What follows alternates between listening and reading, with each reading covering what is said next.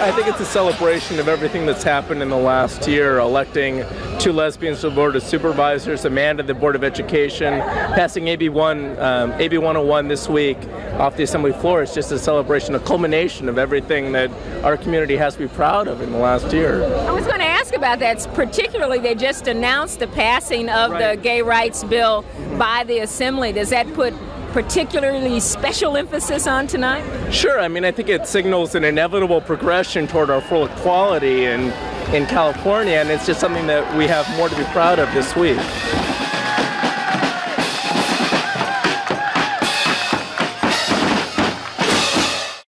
Welcome everyone to the AB101 All the Rage panel. We're excited to have everyone here. I'm Lauren Thomas, and I will disclose right up front, I was not at the AB101 riots. And I made that really clear when I was invited to moderate this panel, that as long as it was okay that I wasn't there. I was, however, in Washington, D.C. with a group of activists from California, and we did manage to burn the California flag in front of the California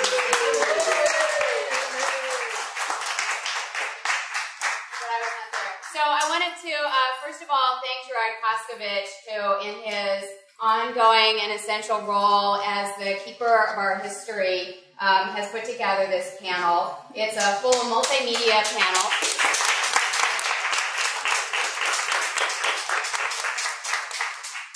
We started with the film clip. You're going to see more film, and we're going to get some really amazing music inspired by this as well. So what we're talking about, the AB101 Veto Riot. How many folks in the room were at this? Excellent. So it happened 20 years ago, and in San Francisco in particular at the State Building, caused by then-Governor Pete Wilson's veto of a bill, Assembly Bill 101, that was a non-discrimination bill, an LGP, I will limit that, non-discrimination bill. And just to put it into context a little bit, in 1991, we were a good 10 years into the AIDS epidemic here in San Francisco, here in California. We were about 5 years into the heart of AIDS activism, and we had a set of people who'd been mounting civil disobedience and other forms of direct action for a while. Pete Wilson was that rarest of things now, a moderate pro-choice Republican, and AB 101 was this bill preventing discrimination on the basis of sexual orientation that, as you saw in this clip, passed through the legislature, and in fact Pete Wilson had promised that he would sign it.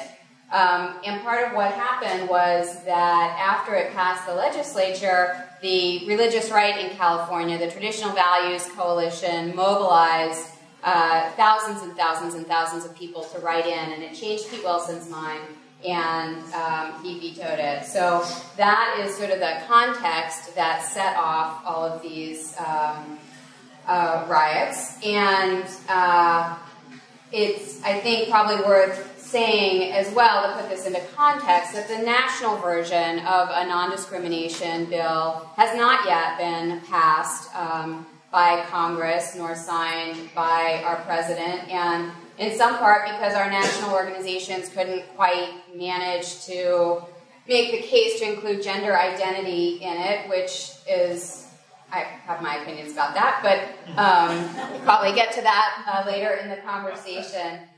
So that's the context in which this happened, and now we're going to show a short film with some footage of this. Yes, and directed by Steve.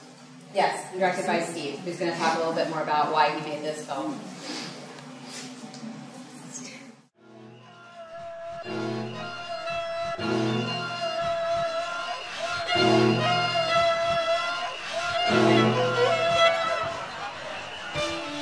first got the notation, it was, and still is, incredibly complex.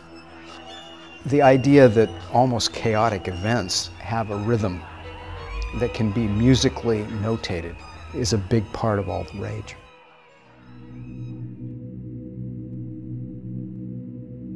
Bob's piece is actually very moving for me. Every time I hear All the Rage, it reminds me very vividly of what that night was like.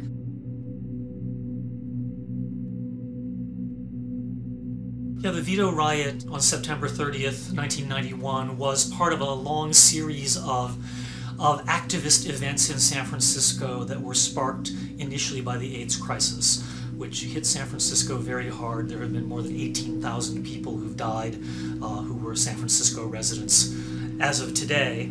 And at that time, we were still 4 years away from the so-called cocktail, the effective pharmaceutical treatments that changed AIDS from a death sentence into a manageable chronic condition.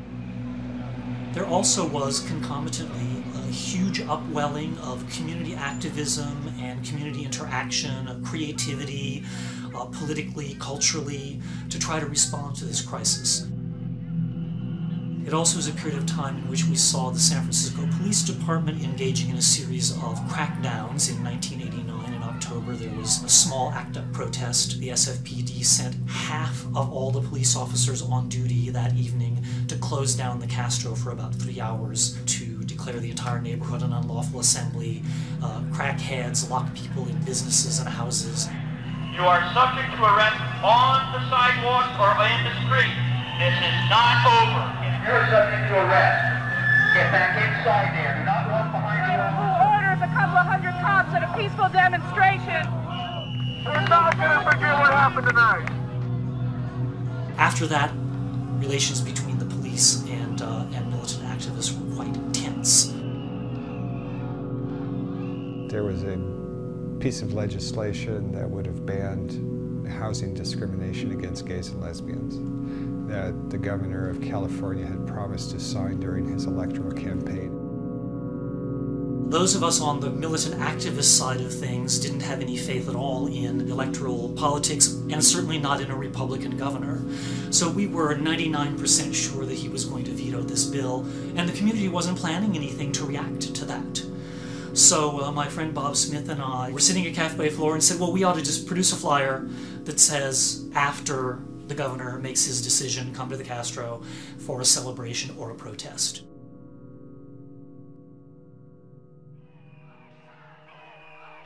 We had a truck rented with sound system to produce a stage in the Castro. We did not get any police permits. We did this all in classic militant activist form. There were about 8,000 to 10,000 people who showed up. Taking the temperature of the crowd, it was clearly a very, very angry group of people. And of course the former police chief who was running for mayor showed up to posture for votes, and a group of militants chased him out of the neighborhood. He ran, he fled for his life, and lost his shoe. So ultimately then, that group, we announced that we would be marching to the old State Building downtown. We were not inciting anyone to go break windows and light a building on fire, but we were afraid that they were going to, and we wanted to channel that towards a building that would be an appropriate target. Well, a building owned by the state of California is an appropriate target when the state of California misbehaves, whereas some local shopkeeper's corner store would not be an appropriate target. So if that anger had to be unleashed, it was unleashed in the right place. And it was actually quite moving going there. When the crowd got there, the police clearly had not expected this to happen. So there was a row of about 3 police barricades in front of the door and a single squad of 8 SFPD officers, standing there watching this enormous crowd swarm down and surround them. There was no way for other cops to get in there. It was a rather frightening moment. For a period of a couple of minutes, those police stood there and held their ground, and we were very worried. Were they going to open fire? What were they going to do? They clearly felt threatened. Instead, they turned tail and ran into the building and hid. That's when the crowd then surged forward to the building, and ultimately the people at the front started breaking windows, smashed out all of the entry windows and many of the other windows on the building, and lit one corner of the building on fire. I was not part of that activity. I was in the back because I was already, how to put it, well known to the SFPD and could not be taking part in any activities that would get me in that kind of trouble. And I was taking notes as a legal observer to make sure that we would keep track of what the police were doing. At the time of the riot, a lot of electoral politics, gay activists in town were very angry and very upset because they felt that we had ruined any chance of this bill ever passing. That, of course, no governor would ever sign it after gays had misbehaved so terribly and had demonstrated that we didn't deserve our rights. Well, that's not how it worked out, in fact. The next year, AB101 was passed again by the state legislature, and the governor signed it, leading many of us in town to go around that week saying, it's right to riot, that ultimately queer people are not to be toyed with, that we can be pushed beyond a breaking point.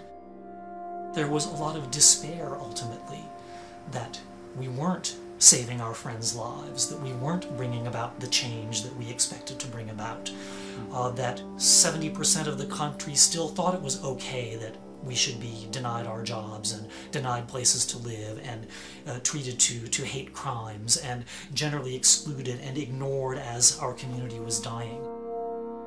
The Veto Riot emerged out of that long period of cultural ferment.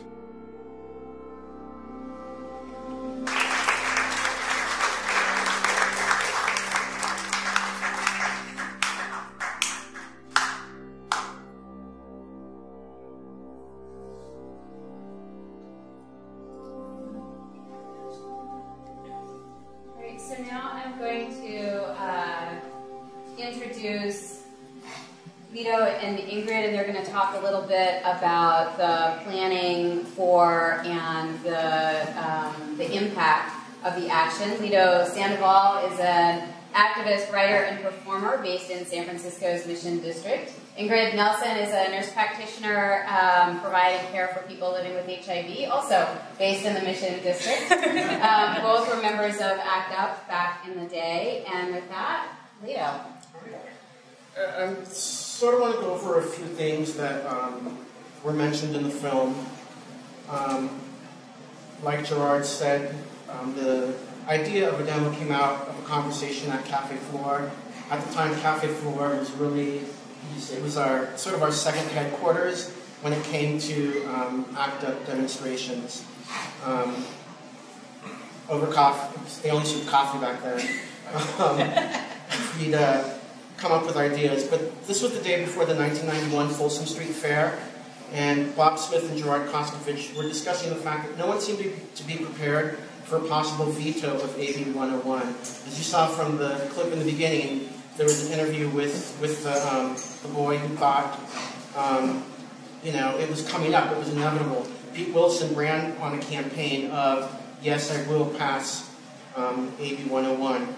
So out of that conversation between Bob and Gerard, they came up with flyers that essentially said, victory celebration or veto riot, Pete Wilson, you decide. And sort of another little network of things that we had back then is we tended to have friends who worked in coffee shops, so we could get flyers made very quickly and within hours and overnight.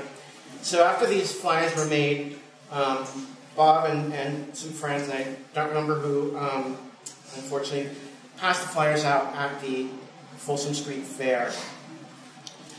And then it was either that night or the next, a bunch of us met to discuss the logistics of the demonstration. It wasn't a ACT UP demonstration, but it was a lot of us who had been in ACT UP, or were in ACT UP actually. And we just met in a living room and talked about what we wanted to do,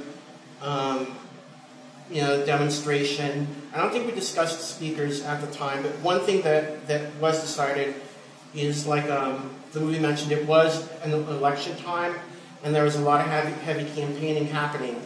So we wanted to keep the theme of the demo a community response, and because of that, we didn't want to have any elected officials speak at the demonstration or anybody who was running for office.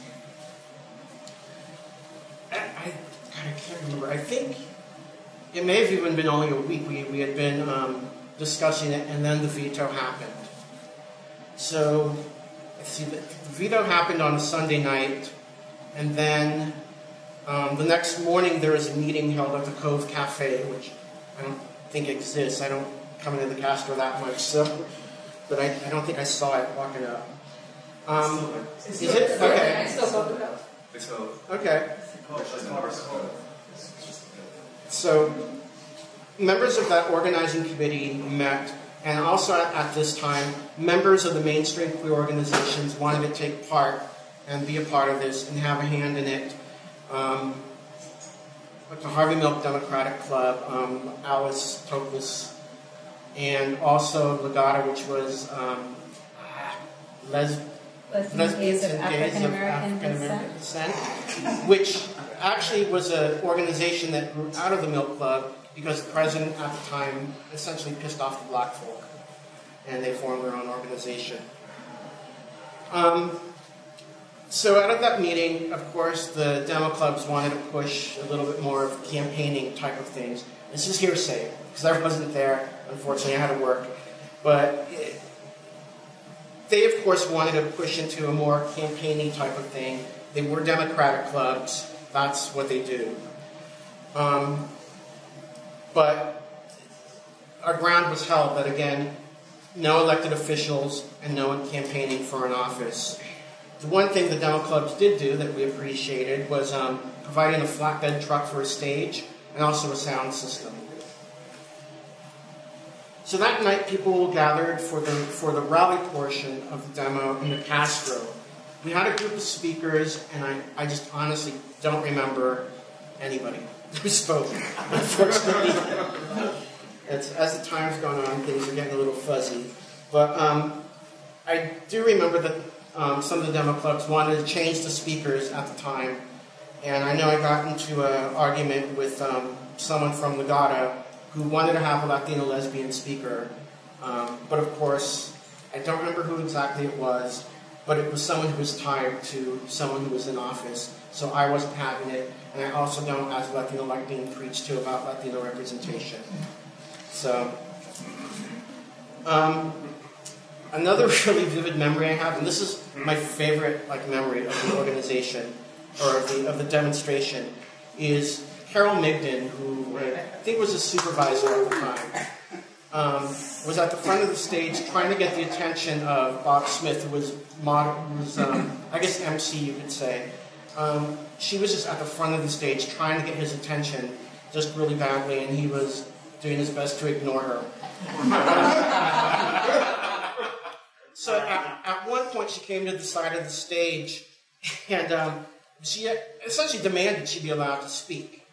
And we told her, this, again, was a community response, and we weren't having elected officials speak, and we appreciated if she'd respect our process.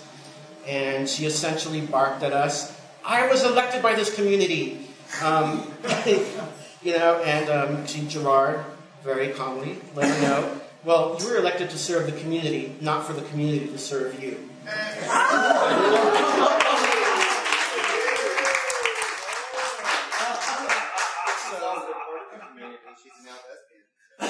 But she was an elected official. She stood at the side of the stage, just fucking glaring at everybody. So anyways, after the speeches happened, we marched to the new state building. We announced we're marching to the new state building, which we did. Overnight, someone had paint bombed the state seal. That's part of the new state building. And the new state building actually was had a lot more police protection, because again, I think it may have been announced that we were marching there previously. So that's where the police were. They held their ground, and And it was known we were going to, well, those who had organized known we were going to march to the old state building. We just didn't let the demo club people know. And we, don't remember who, sort of whispered into Eric Rofus, the late Eric Rofus, who I don't remember which organization he was in, but he was a historian as time went on, that, let's take the march, nothing's going to happen here, let's take it to the old state building. So he had his bullhorn and announced, let's go to the old state building, which we did, which was just a few blocks away from the new state building. And for the longest time, Eric blamed himself for the riot happening in front of the old state building, but yeah, that's that. Actually, at the new state building, you saw an image up there of Bobby Smith, Tommy Cabone, and Marty Mulkey burning the California flag. So some things did happen at the new state building, but not to the extent it happened at the old state building. We got to the old state building. Again, it wasn't heavily protected, and the crowd that was there started throwing things, the barricades through the windows. The funny thing to me, maybe, well, it's to me funny, is that a lot of the people who actually did the damage were demo club members. I think the expectation was, that the active members would be more violent, even though we were like non-violent civil disobedience. But those who threw the barricades, again, were a lot of demo club members. One of them being the president of the Harvard Law Club at the time. And things escalated. No arrests happened that night, and I think part of that, aside from the fact that Lee Militello, I think, was going around videotaping people, Lee Militello was like the liaison? Yeah, the police liaison to the LGBT community. So she was the police officer, yeah. Lee Militello was what we used to call her. I think part of why the police also held back, it was actually a year since the October 6th shutdown of the Castro, and I think they were a little afraid of that also. And they held back, although when the Rodney King demonstrations happened, probably like, what? 6 months later. 6 months later, they weren't as holding back. But anyways, that's my story. I'm sticking to it.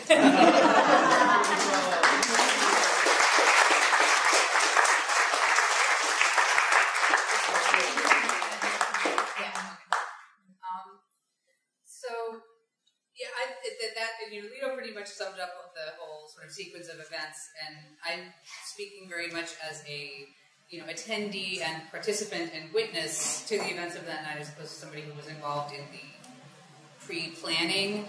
I was certainly very involved in ACT UP at that time, but I was not part of the planning of this particular action. But I was certainly there, and sort of reflecting back on it 20 years when I was asked to come here, there a lot of things came to mind. One of the things that we talked about when we were planning this panel was, how did we do all this without the internet? We had no cell phones, we had no email, we had no Facebook, we had, all this stuff just kind of got planned, like Lito said, at the cafe floor. And, I was thinking, like, we love the cafe floor. And I was thinking, like, did we have phone trees? Like, how did phone trees work? You're supposed to call 5 numbers and then they would call 5 other numbers. But I don't even remember it being that formal. It was really just kind of word of mouth, and you just kind of told your roommates, and they told their friends, and everybody lived in the neighborhood, and everybody kind of worked with each other, and, it was all very much on the fly, and that's kind of amazing to me to look back now and, just think how different things are 20 years later. But the other thing that really, so I started thinking about when I was reflecting back on this night was, why was this the night that we rioted? We were angry all the time. and this, this bill was certainly on our radar, but it was you know, I doubt if we would have put it in our top 5 list of priorities if somebody had asked us to list them. I mean, the war had just happened and all those demos had just happened. It was the absolute height of people getting sick and dying, you know, and there were so many other things going on.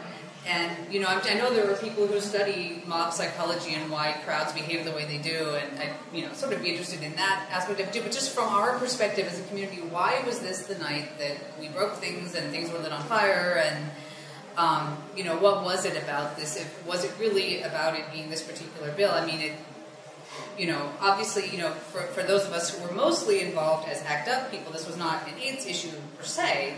But in our minds, you know, homophobia and intraphobia were the same thing. And it was the same enemies that we were fighting. And, you know, ACT UP was often present at gay rights demonstrations that didn't have anything specifically to do with HIV, just as, you know, we saw it all as so intertwined. But this was also when Queer Nation was really big. And so there were kind of these twin groups that did a lot of stuff together, but also kind of had these different agendas and different styles. And you know, this was just kind of at a very interesting, and there were also, you know, because of, you know, the 6th International Conference on AIDS had happened the previous year in San Francisco, and that brought huge numbers of new people to the AIDS movement, and the Queer Nation also brought lots of new people, and so I think part of what was going on was this was the community's growing pains and sort of figuring out how to move forward, and that was part of it, but I still think it's interesting that of all the things that we were angry about, and of all the times we had big demonstrations, that this was the one that, you know, unfolded the way it did. And, you know, as somebody who'd been to a lot of demonstrations, I mean, there are things about that night that stand out in my mind. Mostly I remember seeing the fire. I was not close enough to where the glass was being broken that I really have a vivid memory of that, but I have very vivid memories of seeing those flames go up.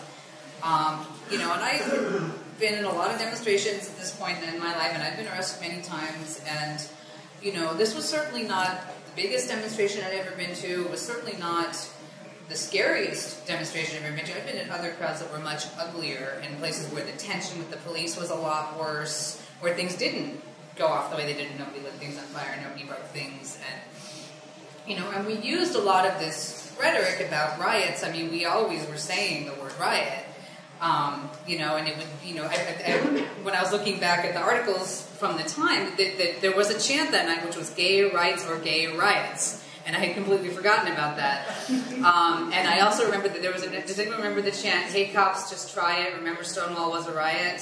You know, and we used to chant that to the cops all the time, right? And that was because there was always this thing where you're demonstrating, but you're also, you know, demonstrating about whatever topic you're demonstrating, but police brutality was always part of what we were demonstrating against, really. You know, and the relationship between cops and queers, you know, had this ugly history, and so that was always kind of bubbling there beneath the surface. But in a way, I don't know if this was a riot against the cops. It was really more a riot against the state building.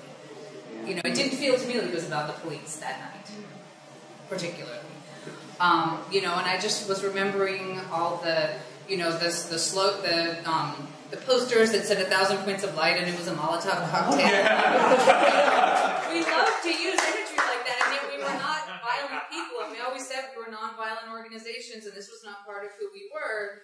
And, you know, so it just kind of always made me think, like, why was this what went off? And so I'm not sure I have an answer exactly. I would love to hear, when we get to the discussion part of the evening, I would love to hear people's thoughts about why they think this was the night that it went off the way it did. And because that just kind of is the thing that really stays with me now, is like, you know, in a way it's sort of like employment discrimination is something that's so basic. Like, really? You're not going to give us jobs? Really? You know? And that just seemed like, you know, yet again we were being told that we were something less than human, and, you know, we had people dying all around us, and it just was one more thing, and for whatever reason that was the night that things exploded. And it was just kind of at this time, I always, you know, sort of was thinking about the way it was sort of sandwiched in between, you know, the Persian Gulf War demonstrations, which were a huge escalation in my mind of, you know, just how apocalyptic things were feeling at that time, you know, and we were all still in our early 20s, and our friends were talking about, what are we going to do if we get drafted? You know, we're going to have to ship people to Canada, like, what are we going to do?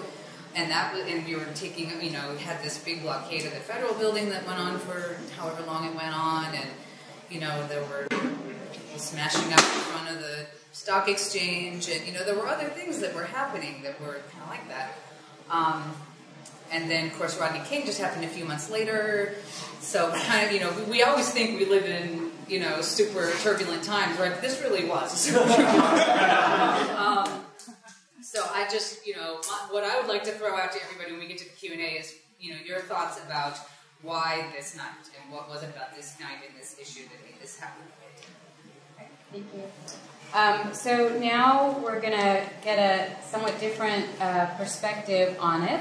And I'm going to introduce Bob Ostertag. The bio I have for him says, the entry on Bob Ostertag in the authoritative All Music Guide begins, quote, American sampler artist Bob Ostertag embodies the socio-political conscience of late 20th century avant-garde music, end quote. Bob finds this flattering, if also a little embarrassing. So, and with that, we're going to listen to a clip of his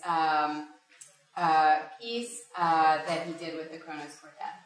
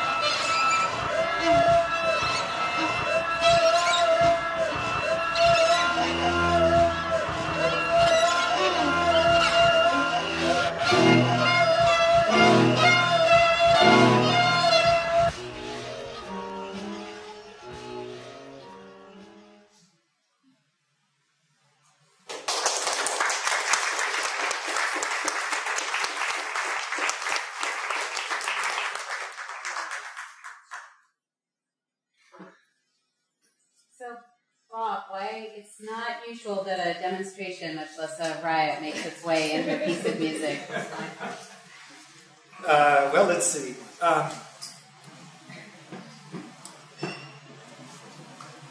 I had recently moved to San Francisco. I wasn't centrally involved in queer activism. I had been quite involved in the Central American struggles all throughout the 80s, mostly in El Salvador. So I had been in a whole other world. And was sort of just resettling in the United States and re-entry into the queer world.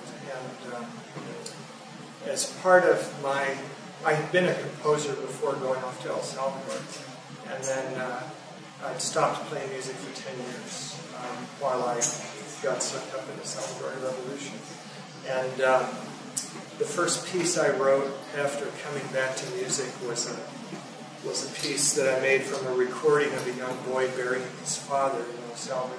So it's an extended piece. And the only sounds you hear are the sound of the boy talking about his father, and the sound of a shovel digging the grave, and the sound of a fly buzzing around the microphone.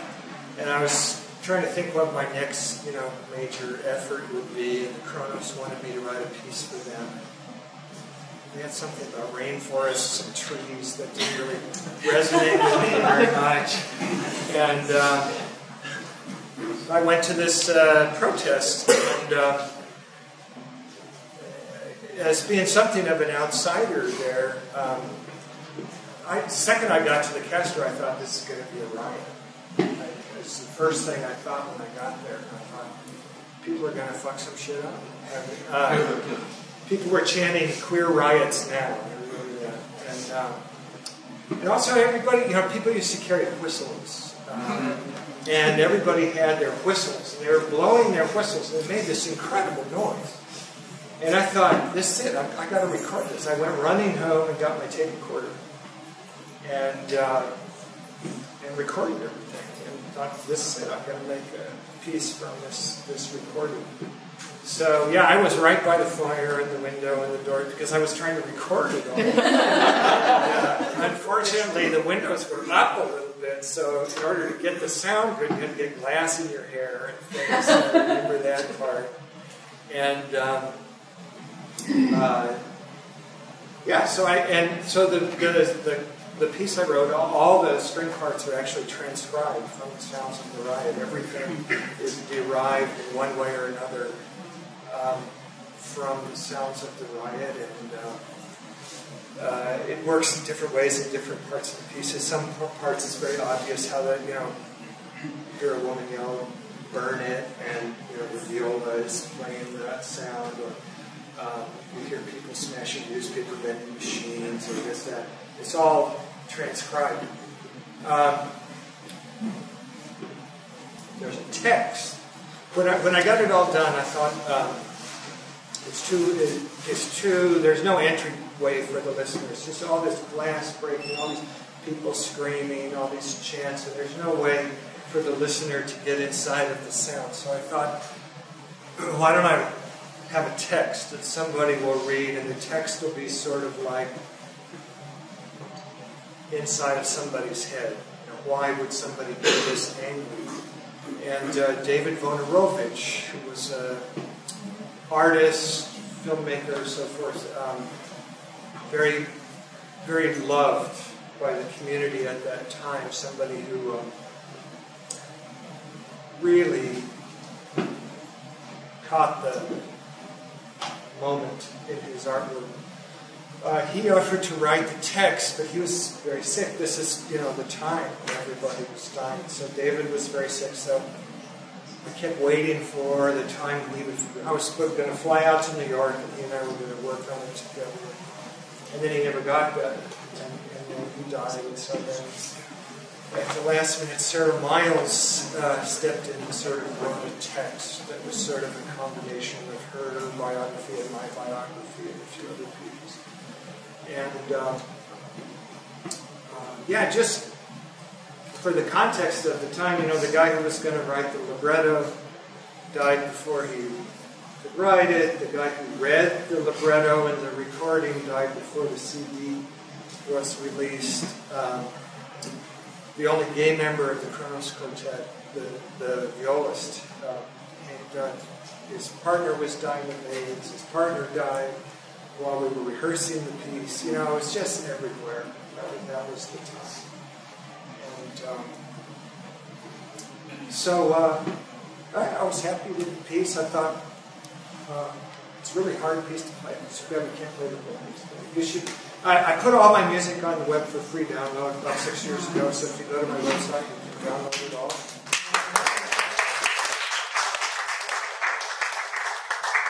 And you'll notice it ends with a solo viola cadenza, which I very much wanted. Sort of give that to Hank, you know, to have the last thing that happened in the piece be the gay member of the quartet playing by himself for his lover. And it got its world premiere at Lincoln Center. We had Queer Riot Night at Lincoln Center. That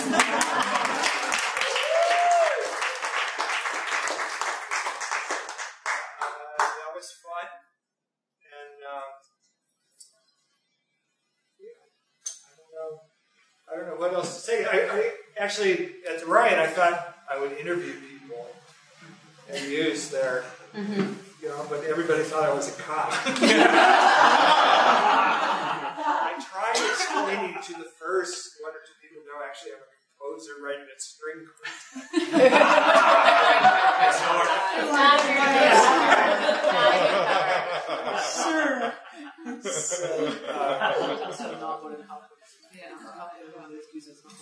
yeah, and you know, as to why that was the moment, you know, I'm not one of the people who was a core organizer of the event, but I remember feeling very much like, you know, this was the one thing where we had really behaved, we had worked within the system, we had got this bill passed, the governor had promised. I remember there was a lot of, and you know, he had promised to sign it.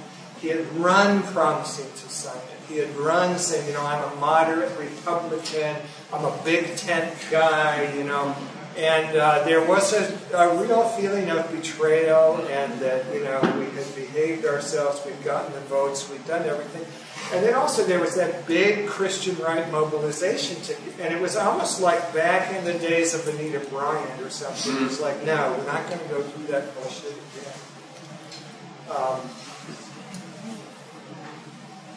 And I very clearly remember the moment that the cops turned and ran into the building. And that really was the moment. You know, I read a military history book a while back. It talked about how, you know, in ancient days when Romans and Greeks would go out, the armies would face each other and they would basically make a lot of noise and bang things and posture, and they'd hardly fight until one side, you know, flipped out and turned around and ran, and then they would just massacre them. And I thought of that. There was this like showdown between this line of cops and these protesters, and it was very tense. And the moment the cops turned and ran into the building, it was all over. So that's my Thank you.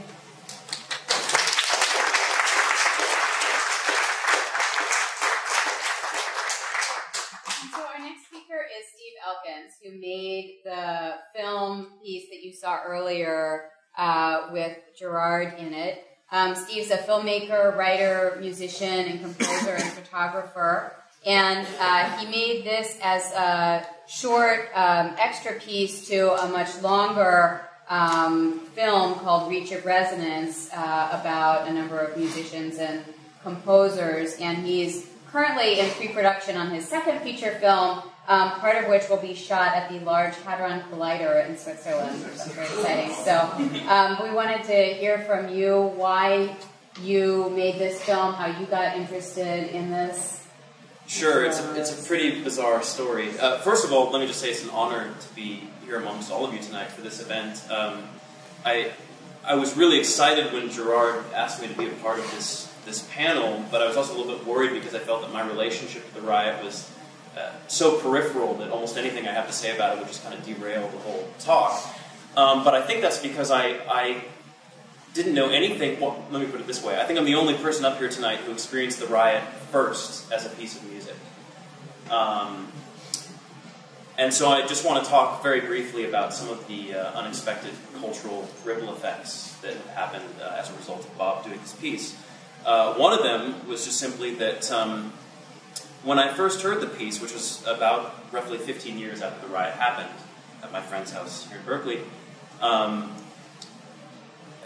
it moved me so deeply that it was one of several experiences I had that provoked me to make my first documentary feature film, in which I contrast a number of musicians who I feel are doing work with music that's similar to what Bob did with his piece All the Rage, in which they're using music as a sort of microscope to place on things that people wouldn't normally connect with music, to try to expand the vocabulary we have to talk about these things through sound as opposed to through more recognizable verbal language, so that hopefully we can talk about them more deeply.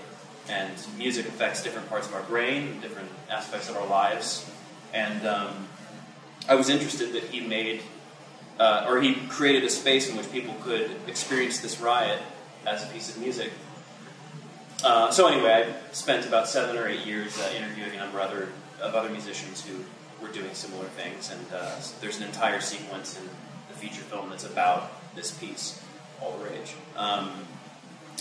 It was interesting, though, that when I was researching this riot in order to provide any kind of archival imagery of the riot itself, that virtually none existed. At least I certainly couldn't find any. I looked for a couple of years.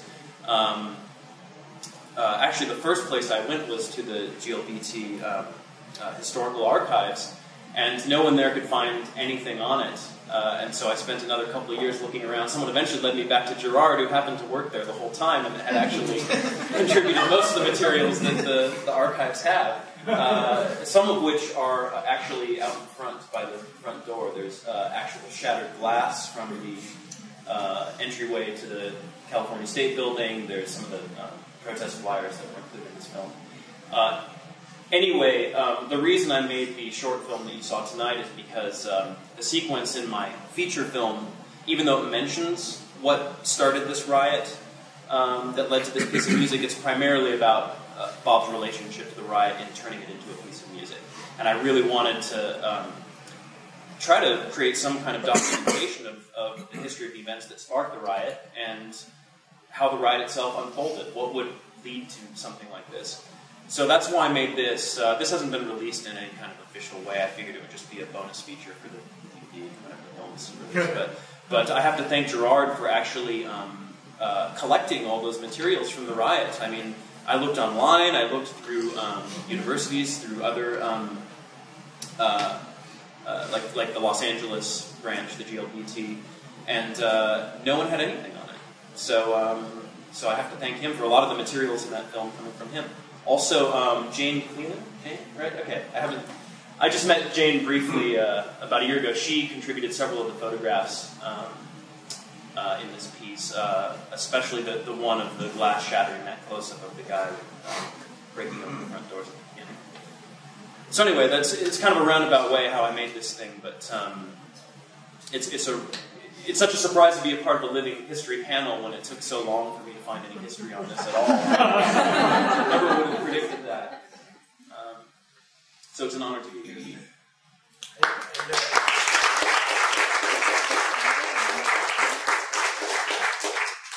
had the film that Steve made is his first feature film ever. It's won a major prize, and it's scheduled to show at the Louvre and at the Tate Modern and at the National Gallery in Washington. So Steve has launched his career as a filmmaker in a quite impressive way. Thanks. One other thing I just realized I should probably point out.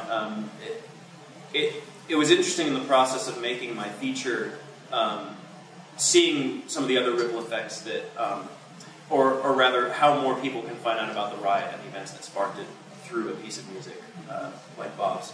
The film I shot was filmed in about 10 countries, and I was amazed that actually the majority of those countries had copies of the CD in the most random, out-of-the-way places. It's out there. So that it struck me that the voices of the people who took part in the riot wouldn't just be heard here. I mean, they're being heard elsewhere in the most surprising parts of the planet. In fact, I remember walking into a very conservative classical music store in the central square in Prague. They sold nothing but Beethoven and Chopin and stuff. And then there was a copy of All the Rage just right in the middle. I couldn't help but wonder if an activist planted it there or something, but there it was. So that was interesting. It was, you know, I met professors in different parts of the world, various universities who are teaching some of Bob's pieces in their coursework, and All the Rage is a major part of that, so people are learning about what happened at this riot, and I'm trying to think from looking at it. Anyway, there's been a ripple effect, and it's kind of incredible. That's something that happened so quickly and that there's so little documentation of actually found a way to spread. Thank you. Well, and as is mentioned, particularly by a number of the speakers here, you know, this is 20 years ago, and I think a lot of the memories and the stories fade as our comrades die, as we forget, as we get older.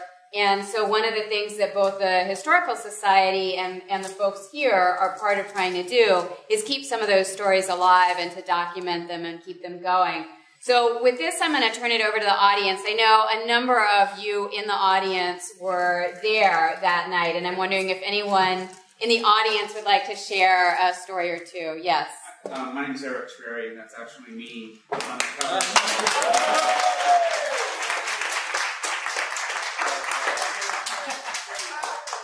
I'm a little older now.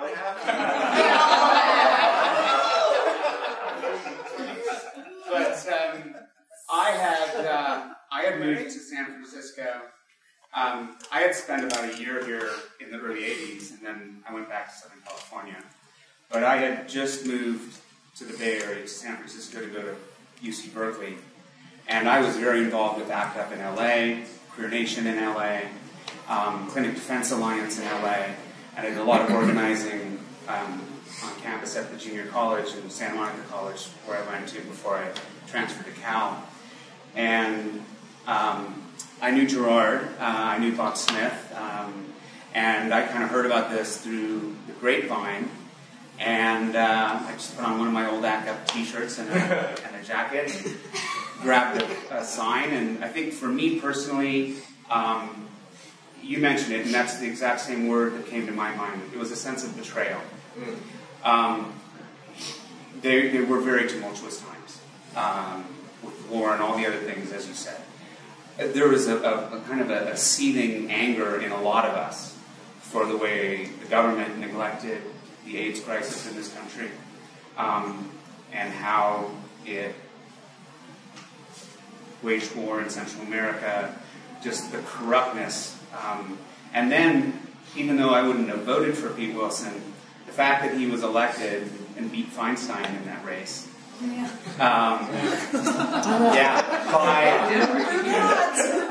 By like half a percentage point. He had promised that he would sign a bill that, as long as it was limited to employment and housing discrimination. And then, you know, for me, in my mind, when I heard people talking about, well, if there is a veto and we're going to riot, I was thinking, well, that's probably not likely because the guy said he was going to sign this bill.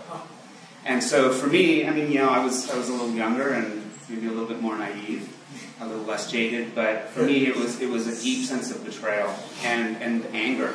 Yeah.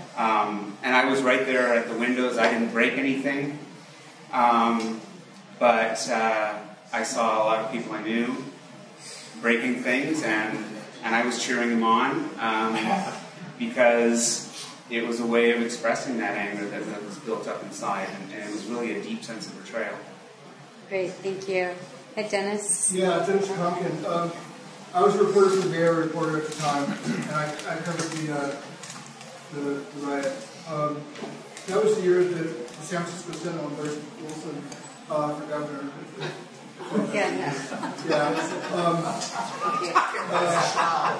Or other gay newspaper. What was going on at the time was, look, our friends were dying, people were dying, there's no response to AIDS, there's any use, we're all inundated with dealing with the epidemic. we're dealing with the Christian riot, we're dealing with all that, and then the governor had the fucking nerve to veto AB101. It was a fucking gratuitous insult.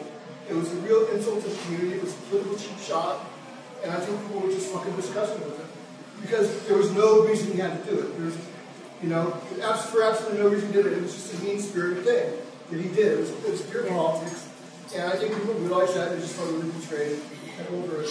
That night, what I remember was it could have gone two ways. When I think it was down Ness Street and it stopped, and then Eric's rhetoric was like, take the state building, go to the state building, express your sentiments at the state building. And everybody went to the state building. And then it was all, at one point the police backed off the whole street between, let's see, what's that, Golden Gate between Larkin and Hyde. Yeah. It was totally empty of police. They were on the side, they were watching from the sides, and they couldn't do anything. And that's when we saw people, well-known activists, who are not here tonight, pick up barricades and jam them through the windows. And that's when a man named Alan Kalbrowski, who I believe was later arrested for it, threw a torch, a lit newspaper into the computer room, at which was the room that had its windows broken, and it went up in flames. And that was the first one. And that's when Leah Melatello went around and started doing the recording. Yeah. Thank you, Dennis. So anyway, yeah. Yes. Hi, my name is Woody Noah Karras. For me, I had just moved to San Francisco, and I was very active in New York City with ACT UP and Queer Nation, and so it was, like Ingrid spoke of, very much of the mindset, that we just took action. This was nothing new in terms of our response. But to your point about, why this night, the word betrayal has been used, and as was just mentioned, it was critical mass. It was the last straw. I remember feeling, because I lived above Walgreens at the time, like right here at 18th and Castro, like anytime those flyers went out, we were like hot off the presses. We just got them. And, it spread, like literally would spread up the block. Like if you could take an aerial view, you could just sort of watch the news, just spread like up Castro Street and then, branch out. And, for me, it was the same sort of sense, like, the notion I have, the visual memory I have, it is much more up close as opposed to like a crowd, sense of it. Because I remember exactly, I was in front of the window at that computer room, with glass and the fire going and stuff like that. And it was the first, and I hope only time, that I heard someone say to me, "Dude, your shirt's on fire." Because I did not know that's how close, the shit was happening, and my rage, my anger was just so, palpable. I didn't even notice that I was on fire. It wasn't, a big fire. To be that focused on, directing my anger, elsewhere, to not notice, something like that.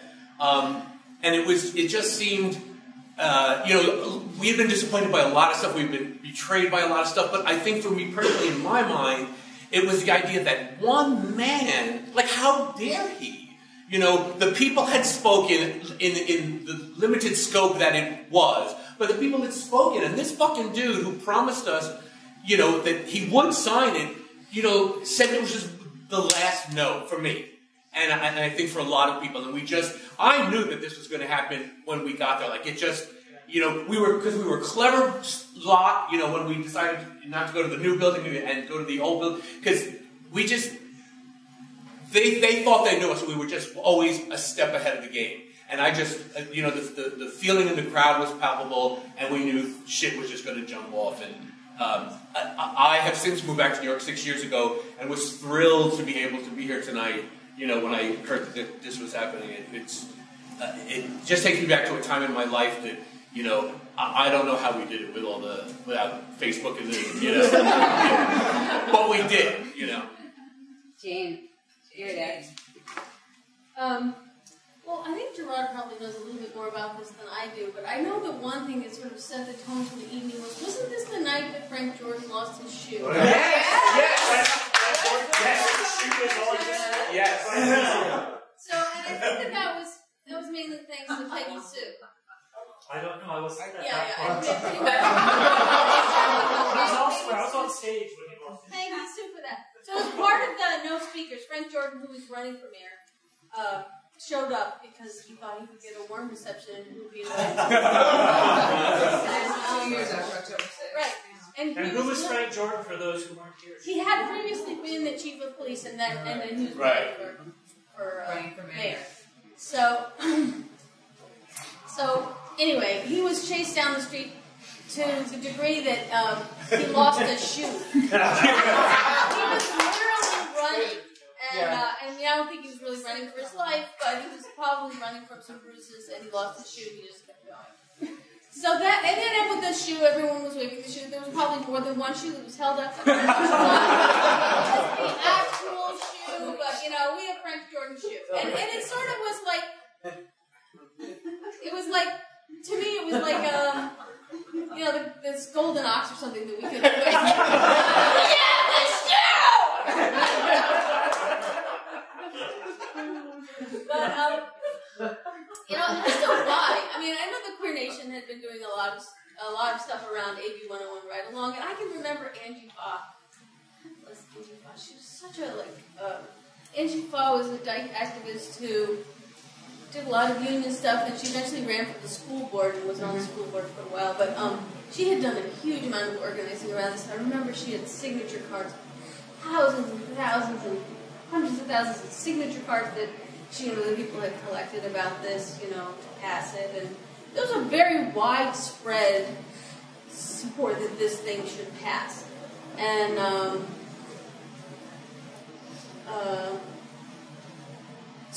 and another thing that I think contributed to the sort of muscular response is clinic defense. We've been doing clinic defense. I mean, the Bay Area, Baycore. Yeah.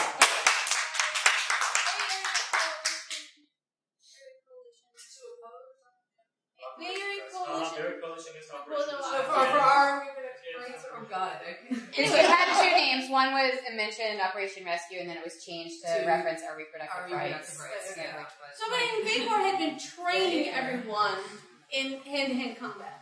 And we've been in the clinics with clinic defense shields, literal shield, and practicing lifting clients over, sitting in Christian right anti-abortion activists. And so there weren't people there because they wanted a chance to yell. The focus and the intention. I remember standing at the front door, and this guy had pulled a street sign, parking, I don't know what it was, out of the ground. And he had it up on his shoulder as a barricade. I'm not as a barricade basher, as a battering ram. Right. And, because it was heavy, right? He balanced it half and half, which means each time he lunged it back, there's a danger of taking off people's heads and then going forward. And, I said to him, I tapped him on the shoulder. I didn't know what kind of response I was going to get. This is a guy with this huge weapon on his shoulder. How's he going to react? But I just had to say, dude, watch the backswing. And he was like, oh, thank you for calling that to my attention. He was so calm. He was so focused. He was like, I'm leading in this door, but I would be horrified if I accidentally hit the back of my phone. And I was just so delighted by him and enjoyed standing next to him for the next several minutes as I took shower after shower of glass. And I was frightened. I was like, oh, am I going to get cut? And I was so relieved when I turned out to be safety glass. Because we really were just thick of it on us. And I really enjoyed seeing the barricades taken and used as ladders up the side of the building to get into the higher windows. That's cool. Thank you. And I think it's worth echoing one of the things that Jean said. If anyone questions what the queer rights movement owes to the reproductive rights movement, among other things, was the training that many of us got.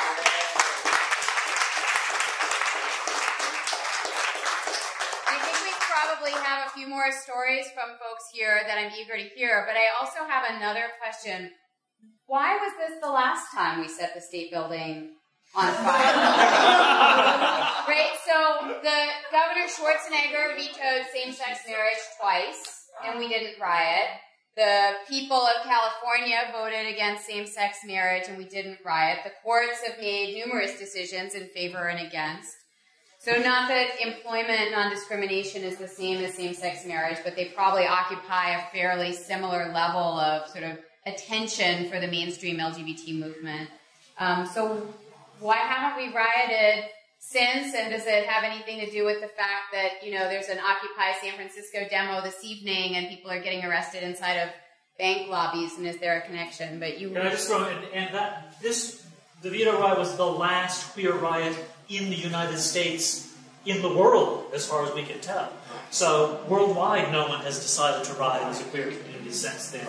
So the question goes a little broader. But it's worth pointing out that Los Angeles kept it up for 2 weeks. Yes.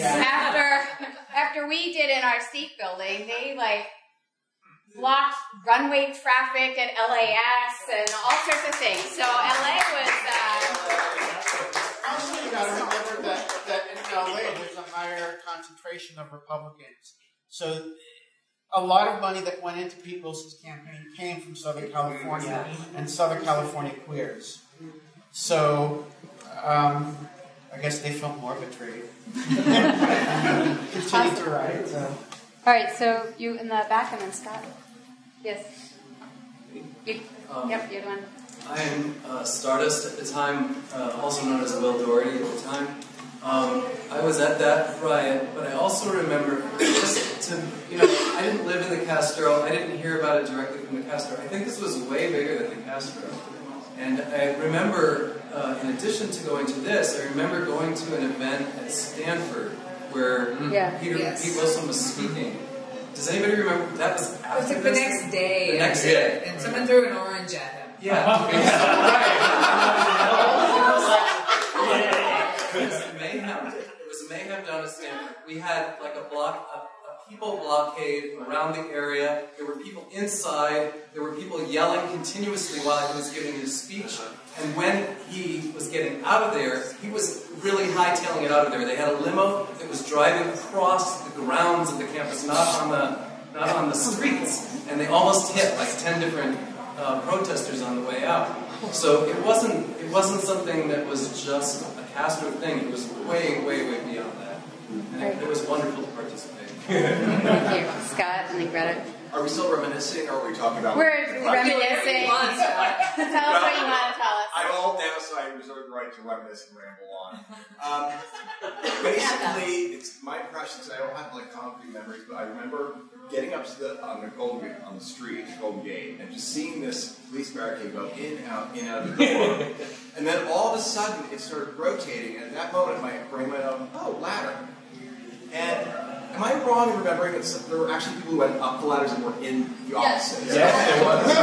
Yes. All right. But then, the other one thing we're not talking about as well was the pepper spray afterwards. Yes. And I remember Peggy Sue and the late great Jason Bishop come running at me and they're like, pepper spray, but they didn't get hit, but a couple other people did. And we ran into that Star's Fancy Schmancy restaurant. And we walked in there was a bunch of freaks and these activist queers, and there's pepper spray smell everywhere, and the maitre d's like, can I help you?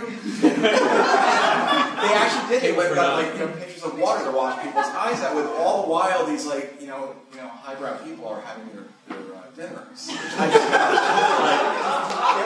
they're not even a block away from this riot that's going on, and they're having their fancy dinners, and they're completely unaware of what's going on outside.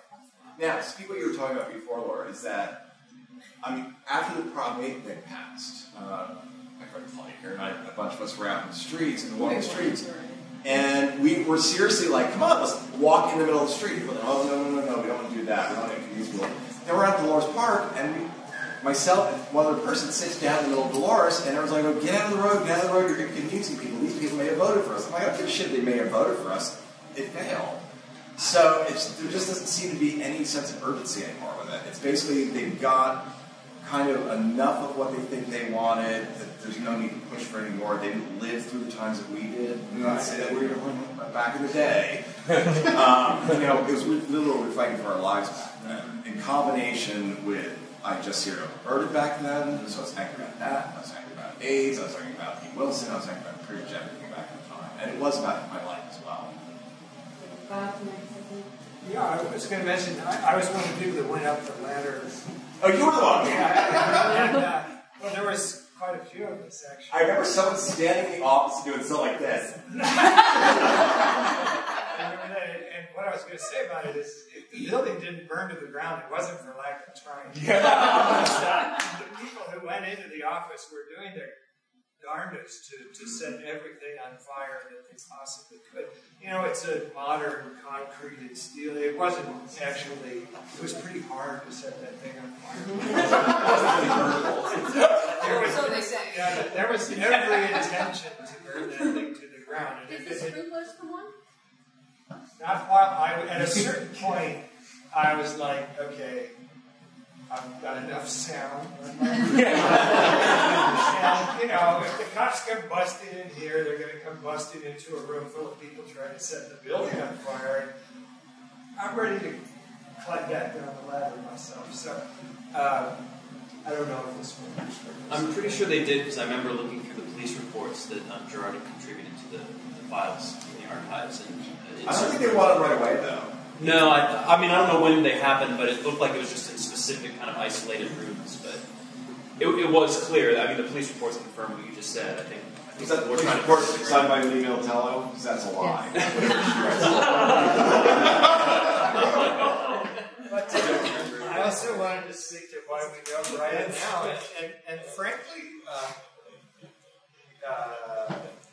you know, to just speak my mind, frankly, I don't think the LGBT community is very angry. And we're more upper class, we're more established, and we're, and frankly, I think much of the sector of the community that thinks in a more radical way isn't particularly motivated by the whole issue of gay marriage. You know, and I realize that people have different opinions about this. I wrote a call, I have a blog on the Huffington Post, and I wrote a column sort of outlining my lack of resonance with the whole issue of gay marriage. You know, I got all kinds of email for it, but you know, you see it, and I think we're going to see it in the current mayoral election. Like the LGBT vote, you can't assume is progressive. No. Good point. All right, so that set off a whole bunch of cans. I still had I had the guy in the back in the glasses, the boy over here, the pin, Brian, the sister in the back, and then Wade. So that's my list. All right, Greta. Well, I wanted to speak to the question of, why was this night different from all other nights? And I was just struck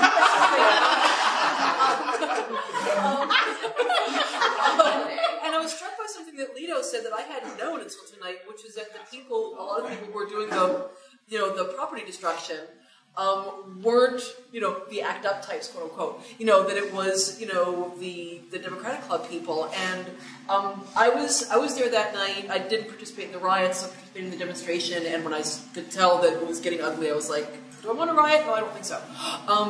But I was somebody who was very much on the periphery of the street activist movement. I had friends who were involved in it, and I sometimes went to demonstrations and sometimes didn't. And I think that there were a lot of people who were there that night who were like that. People who didn't traditionally go to demonstrations. And it was huge. It was like Jane was saying, there's usually a couple hundred people at this thing. This was thousands. And I think that partly there's just this mass of, this sort of massive anger multiplied by 20 because there were more of us. But also a lot of people who weren't as familiar or maybe jaded, with, activism, and who were therefore more easily set off to cross that boundary. That's just my speculation. But I had known that about that it was the people who were actually doing the property damage weren't the people who usually turn out for demonstrations, and I think that's very telling. As to why we don't riot anymore, I mean, I would sort of echo what other people are saying, although in a different way. I mean, I think that a lot of the community, we've had enough victories. We've had enough successes. I mean, we still clearly have a huge way to go, and there's still horrible things happening. But I think that we don't feel as just uniformly, constantly crushed by the boot of mainstream society. I think we feel much more integrated in society and much more part of it. And so when bad things happen to us, our reaction isn't, oh God, again, for the 40th time, for fuck's sake. It's more like, okay, well, this is a loss, but we had a bunch of other wins earlier this year, and, we're, the long arc is moving in our direction, and so I don't think that there's that sense of rage. It's more, it's like frustration and a sense of, okay, we need to keep hammering at this. Okay, thank you. And the gentleman in the back. Just to the Prop 8 point from a few years ago, it's worth remembering that that night was a night of very conflicted emotion for a lot of people, because many of the folks who were happy that Prop 8 passed, who were actively opposed to it, were also that night wanting to celebrate the election of Obama. Yeah. So before people realized how much you'd sell out to the corporate world. But at that moment in history, people were really out to celebrate his election, and it was the same night, the same election, and so there was a lot of conflict there. I also think, at the time of Prop 8 passing, people weren't dying anymore. 20 years ago, there were a lot of folks dying, and I think that fuels rage, anger, and perhaps the rage and anger of ACT UP is what spilled over and, became rage and anger in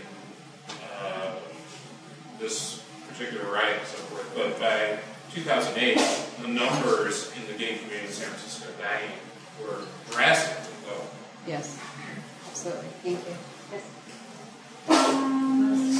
So, on the point of why we don't riot, I think people are still dying. I think it is really important, but I think that the community has become divided.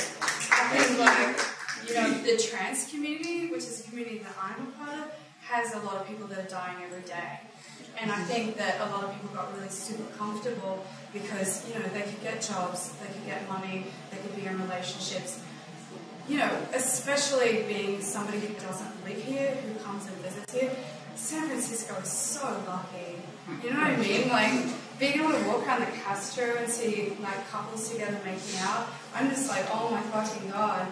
But there is still so many kids that are just, unhappy and not okay.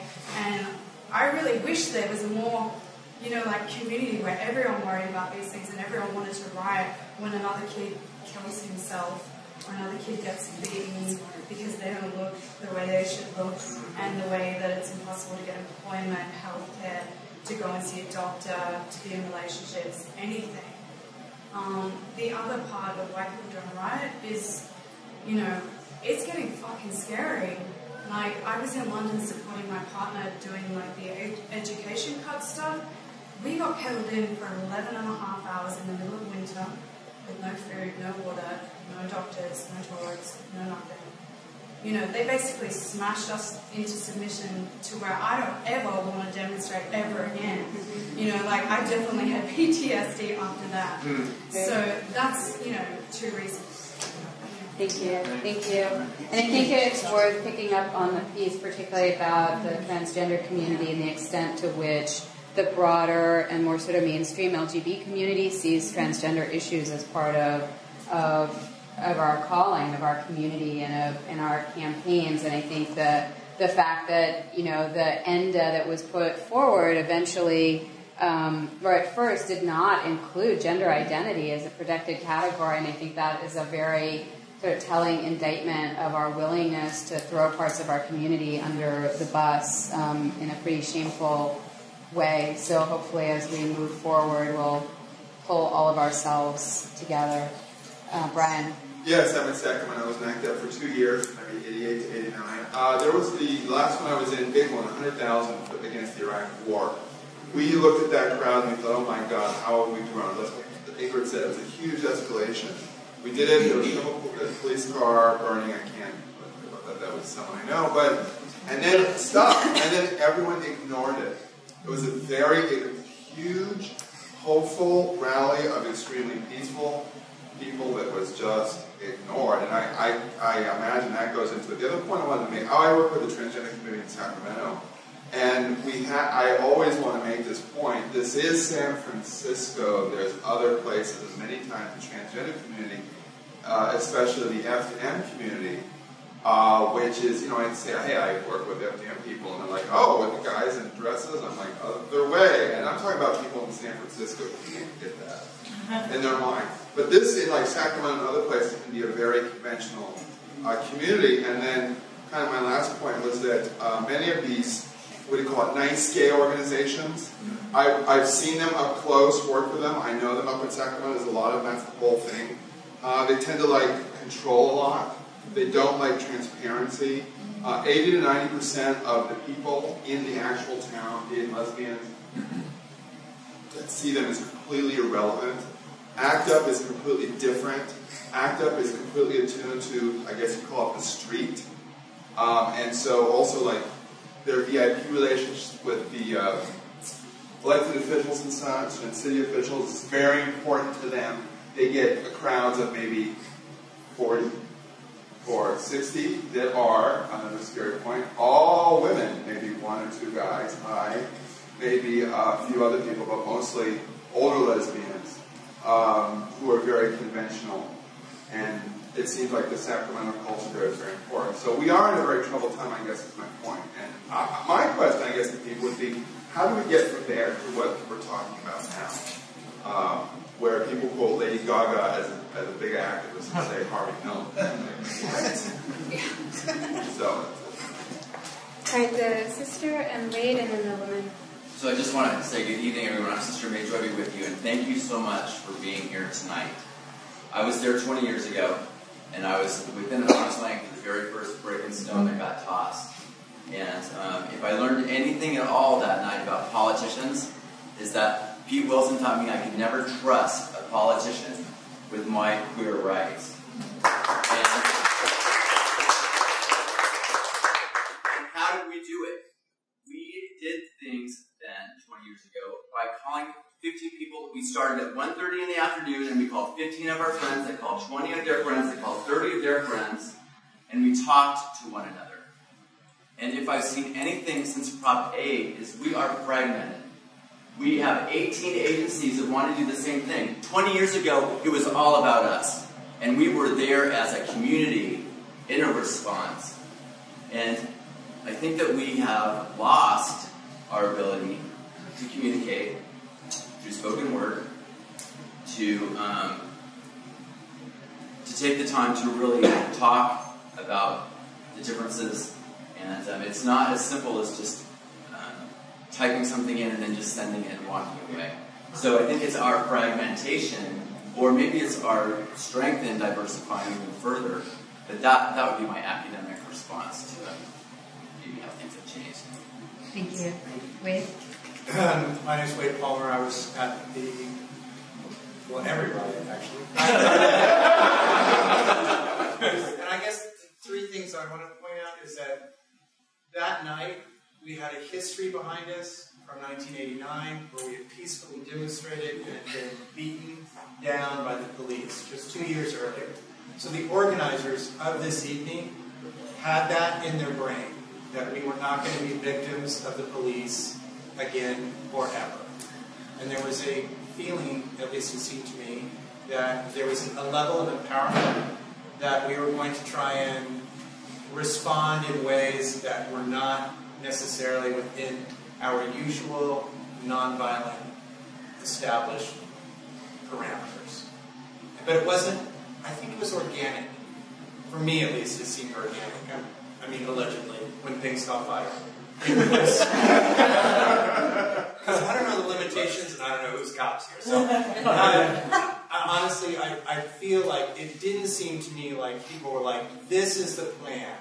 What happened was, each step of the way, as people became empowered by watching the powers that be step away from us, that we were able to then move in directions we hadn't moved before. And it really started with this belief with the core group of organizers of ACT UP and Queer Nation that we weren't going to be victims as we were October 6, '89, when they beat us within an inch of our lives. And right prior to that, a standing mayoral candidate, former police chief, campaigning in our own neighborhood, attacked by us, chased by us, beaten by us, crying like a little scared kid into his car. Such a nice feeling. And then holding the holy shoe. Those, I think, are really important aspects to, like, the fertile ground that then happened. I do believe that most people didn't come intending to do anything. They came to express their anger. The anger was ignited. Gasoline got added along each step, so to speak. And allegedly, my leather jacket still has a big burn mark from a police car that went up somehow. And but why we're not doing it now? I mean, honestly, because I was living in LA. We organized in LA after Prop 8. 40 small activist groups cropped up immediately after Prop 8 with people who were younger and really ready to get involved and do all these things, and kept repeating the same thing over and over with little cohesion or willingness to work with each other. I think older activists can speak to the point of where egos get involved and no one really speaks to each other. They just think that they're going to have to be right. And we don't have an urgency in the same way that we did before. We are a multi-dimensional community now. We don't have just one issue, we have hundreds of issues. But we also have very limited leadership beyond the checkbook writing community. And until we see an activist group willing to start putting themselves into the street again and speaking what the people have to say versus what we're told to say, I don't think we're going to have any riot anytime soon. But I really want to thank you guys for being on the panel and saying your truth. And it was an honor being arrested with you.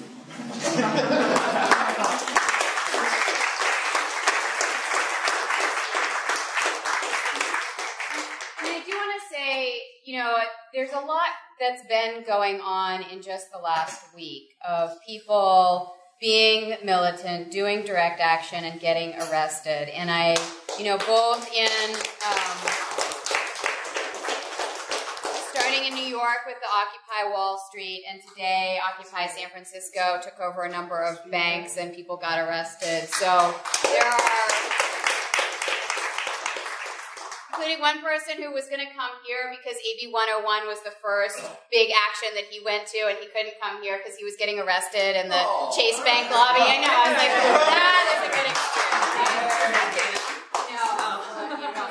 So, the woman in the striped shirt. Hi, my name is Brandy Gladstein, and I came here tonight because I was actually living in New York when this happened here.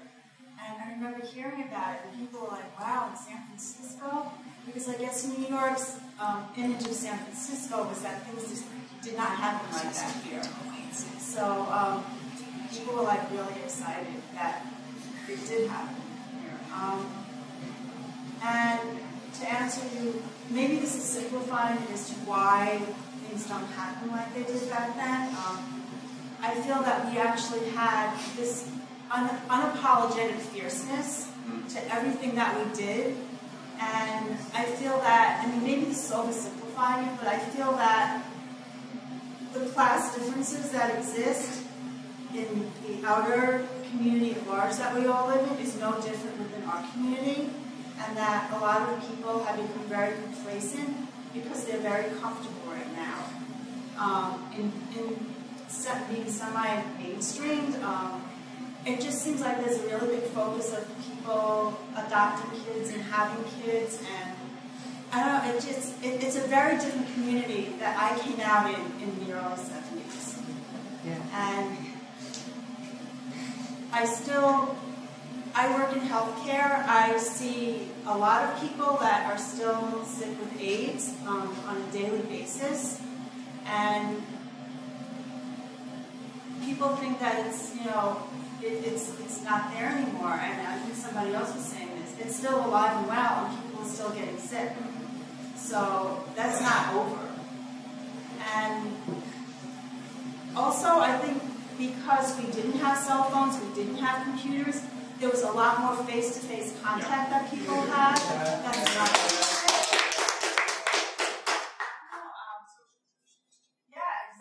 I mean, we couldn't just text somebody or send an email to somebody, or we could even send an email to someone's phone. I mean, we actually had to meet and congregate.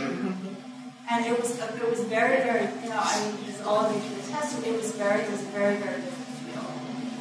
Great. We're coming to a close in our time, so I wanted to ask Gerard if you have any comments. You've been thinking about this a lot in putting this together.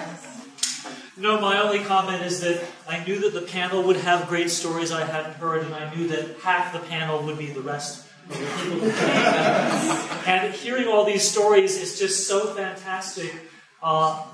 We're talking about, well, we need to get together and talk. It's one of the things that the museum has offered us, is a place to come and talk, to share these stories with each other, and to share them with a generation that wasn't here at the time, or with people who weren't here at the time. It's so empowering for me to see the ways that our history can be used. It's not a dusty textbook. It's a tool we can use to shape the present and the future, and I think this event is a real indication of that. So I hope all of you will help support the Museum and Historical Society if it's ongoing.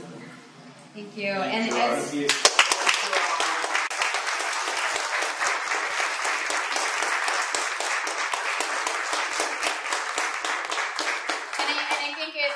it's worth thinking about the extent to which, you know, our history won't tell itself, and if we don't collect these stories, if we don't have the GLBT Historical Society in this museum and people like Gerard convincing us to drag out our old T-shirts out of our attic and bring them in, that we won't remember our history, and that the people who come after us won't know that history. And I think it's worth saving.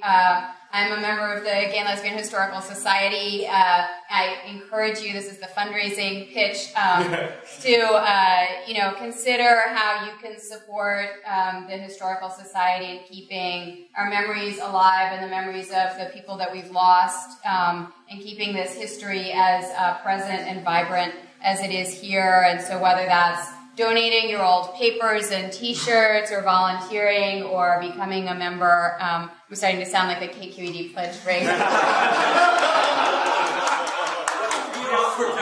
so sorry. I'm so sorry, and it just ended too, right? Anyway, talk to Gerard, talk to the lovely folks at the front desk, and thank you so much for coming out, and thank you for rioting.